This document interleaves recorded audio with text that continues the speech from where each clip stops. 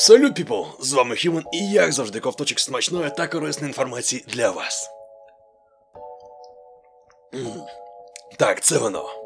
Ну що, Збройні сили України додадуть до грі Warbox. Тим часом Resident Evil 3 вже працює на рушії Unreal Engine 4. Також можуть підвести покращену графіку для першої частини Red Dead Redemption. А Apex Legends виходить на смартфонах. Цікаво? Добре, го дивитися. Я створив. У військовий симулятор Warbox від розробників Манталіст додадуть Збройні сили України. Про це доповідає Денис Швецов, якого ви можете знати під ніком Rendores.ua, який являється актором озвучки.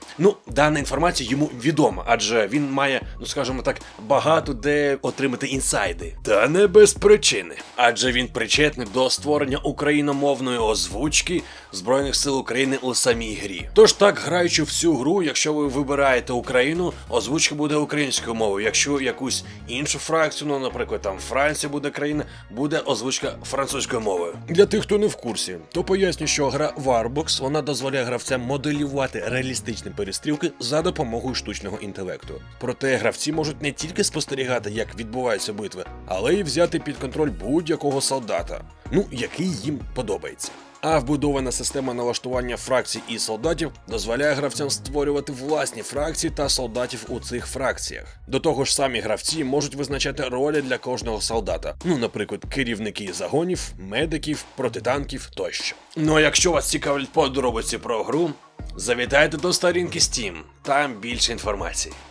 Інді-розробник під ніком Orange, він випустив у ранній доступ, у ранню версію, вже готову гру Resident Evil 3 частина, проте на рушії Unreal Engine 4. Цей фанатський ремейк містить в собі 30 хвилин геймплею і підтримує як класичні фіксовані кути камери, так і перспективу від третьої особи. І оскільки це фанатський ремейк, то, звичайно, у ньому є низка помилок та глюків. Але то нічого, враховуючи скільки роботи він зробив самотужки. Також у грі є різні текстури та графіка. А говорячи з приводу анімації більшості ворогів, то вона там стандартна. Тож не очікуйте якогось грандіозного оновлення.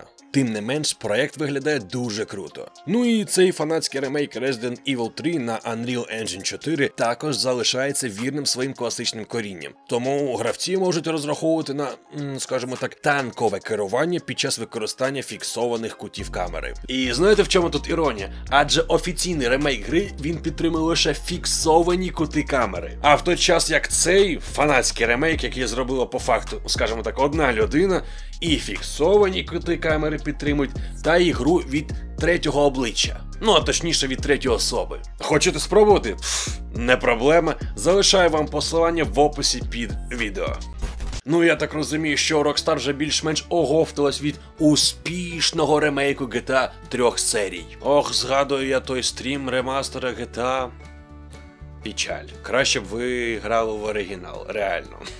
Тож тепер ми з вами очікуємо нову некстген гру. Деякі інсайдери володіють інформацією, що команда розробників з Rockstar Games планує випуск оновленої версії класичної першої частини Red Dead Redemption, яку можна буде запустити на некстген консолях і отримати гарний FPS. Єдине, що зараз не зрозуміло, це буде ремейк чи ремастер, адже це велика різниця. Якщо вони зроблять гру, як зробили Mafia Definitive Edition, cool, це буде дуже круто. Але якщо як GTA, то так собі. До речі, тайтл можуть анонсувати вже цього місяця, тобто у травні. І схоже, що ремастером або ремейком першої частини буде присвячено виходу масштабного оновлення для RDR онлайн. А саму ж нову версію гри можуть показати вже 18 травня. А це, до речі, ювілей для розробників. Так, друзі, це вже цілих 12 років після виходу гри на Xbox 360 та PlayStation 3. Само собою, новий тайтл буде орієнтований спеціально під некстген консолі, але його можуть випустити і для фанатів на персональних комп'ютерах. Тож, якщо враховувати інформацію інсайдерів, то реліз гри може відбутися вже в кінці 2022 року, або в першому кварталі 2023. Розумію, друзі, це достатньо довго, проте вихід гри на ПК – це дуже круто, і воно того варте. Тим часом представник Respawn Entertainment повідомив, що реліз Apex Legends Mobile відбудеться вже цього місяця, так знову в травні. А мобільну версію розробляла окрема команда всередині Respawn, яка, до речі, співпрацювала з такими компаніями, як Lightspeed та Studios. Quantum – це ті, хто розробив PUBG Mobile. Тож Apex Legends Mobile стане самостійним відгалудженням Apex Legends. Це буде умовно безкоштовний проект з безліч доступних до придбання косметики та батл пасом. А от предметів, що надаватимуть ігрові переваги, звісно ж не буде. Тож ні, це не pay-to-win project. Зі старту вам дадуть 10 легенд, так звані місцеві герої, серед яких будуть улюбленці публіки. Це Врес, Октана, Bloodhunt та Pathfinder. І до речі, в грі буде декілька режимів, котрих немає в оригіналі. Ну а на цьому в мене все для вас, друзі. З вами, як завжди, був Human, і як завжди, кайфової вам гри.